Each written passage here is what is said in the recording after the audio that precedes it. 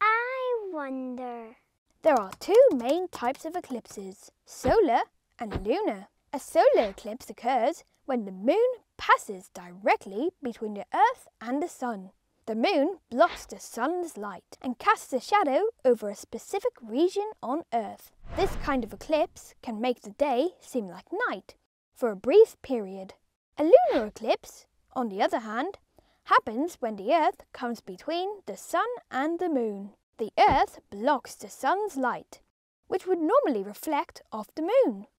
Instead, the Earth's shadow falls on the moon, causing it to look dark and often take on a red colour due to sunlight bending or refracting around the Earth.